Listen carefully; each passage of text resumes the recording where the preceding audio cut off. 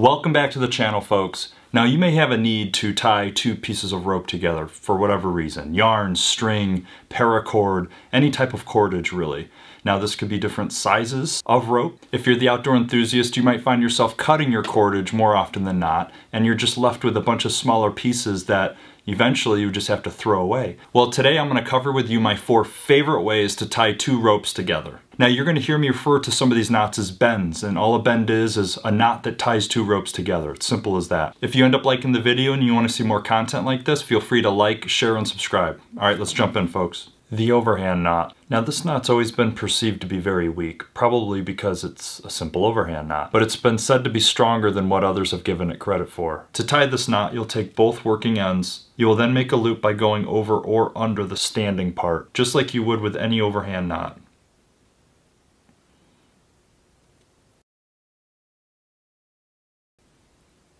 Dress the knot, make sure it's tight.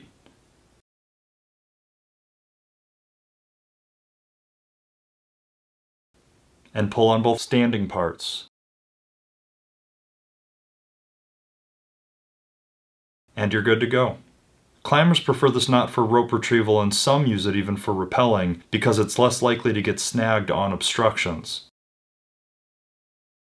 Now there shouldn't be much slippage with this knot anyway, but I have seen some use a double overhand knot to eliminate any potential slippage.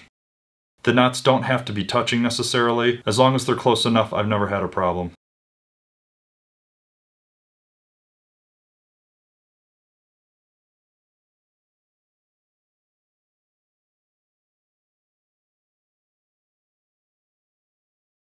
I always pull both ends tight after I dress the knot just to make sure there's no more slippage.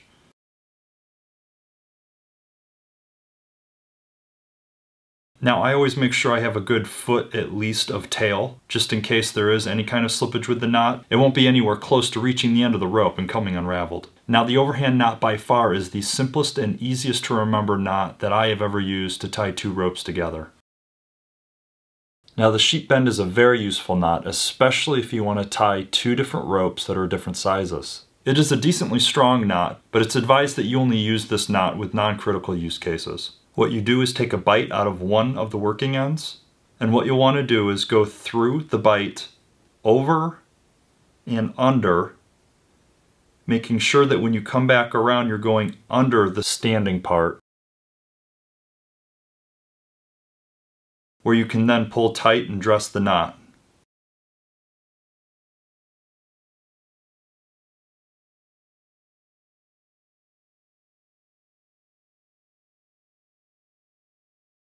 For added security, you can do a double sheep bend.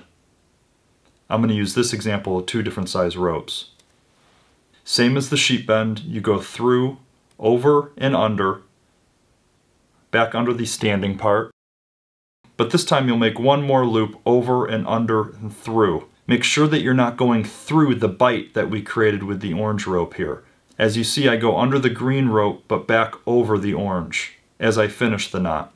Pull it tight, dress the knot, and you're good to go.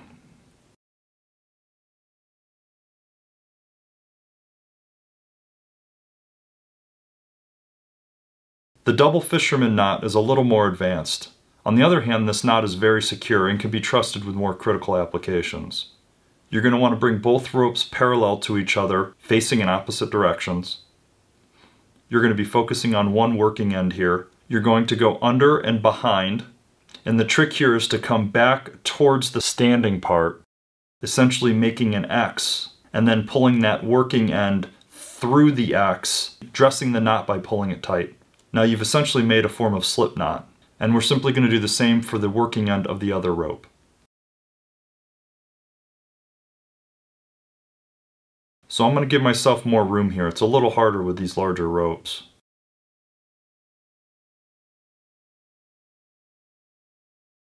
And once I have plenty of room, I'm going to go over and under, come back making that X again, and now I have 2 loops that I'm bringing my working end through.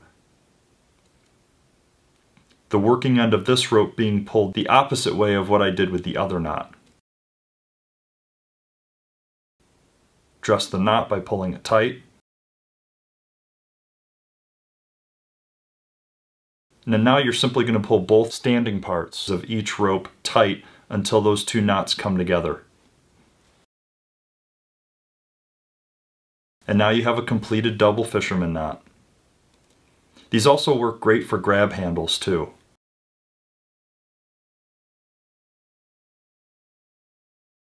Now, out of all the knots that I've showed in this video, the Flemish bend is the only knot that I would trust with my life. It also happens to be one of the strongest and safest knots to make.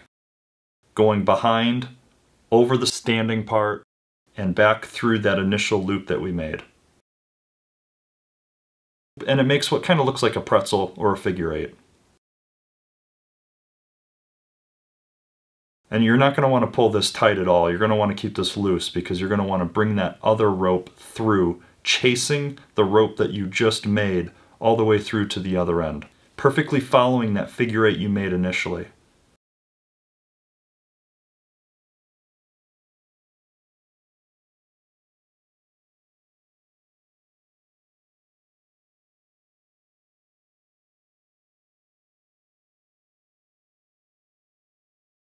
Once you get the working end of the second rope through the final loop, you're going to want to pull this tight and dress appropriately.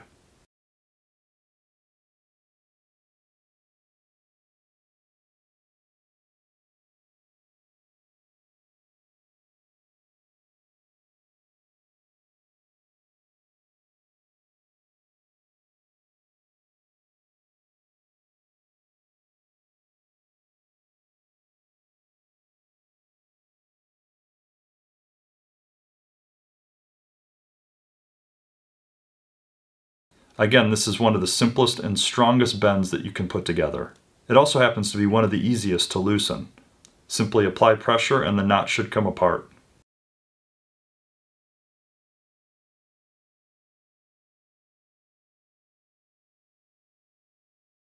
Now there's a lot of knots out there. Share in the comments what you feel I might have left out, what I should have added, etc. What you've used in the past and you've had a good experience with.